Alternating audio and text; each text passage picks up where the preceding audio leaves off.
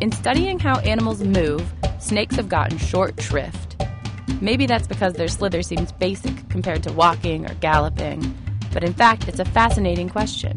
How do animals move without legs? Until now, it's been thought that snakes use their curves to push off of rocks and debris around them. But new research says it's all in their design, specifically those scales, which aren't so slippery as they seem, says mathematician David Hu. They're smooth in order to decrease their friction going forward, but the way they're overlapping on the belly makes them actually quite rough if you rub them in the opposite direction. And it's this roughness that's the secret to how scales propel snakes forward. They catch in the ground when the snake's pushing to the side or when it's being slid backwards. And they have a preferential direction of sliding forwards. This fundamental design of the snake scale is shared by other things in our daily lives, like wheels and... Another example is ice skates. They can go easily forward, but as you know, when you're ice skating, you can push sideways and they'll catch.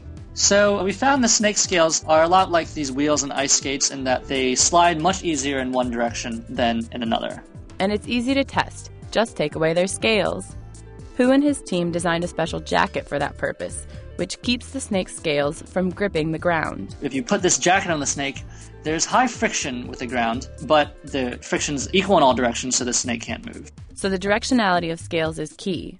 But when the researchers put that into a mathematical model, it couldn't fully explain how fast snakes slither. But they'd also noticed something else. We observed these snakes from the side. You can see that they actually are not pressed flat against the ground, but in fact they actually lift parts of their bodies above the ground. And sure enough, when they added this to their model, it was right on.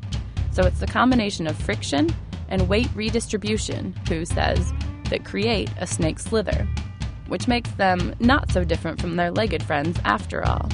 They share some similarities with the way we walk and run, in that we have to change their weight distribution from the left to the right foot as we move. Similarly, snakes are constantly changing their weight distribution as they're moving.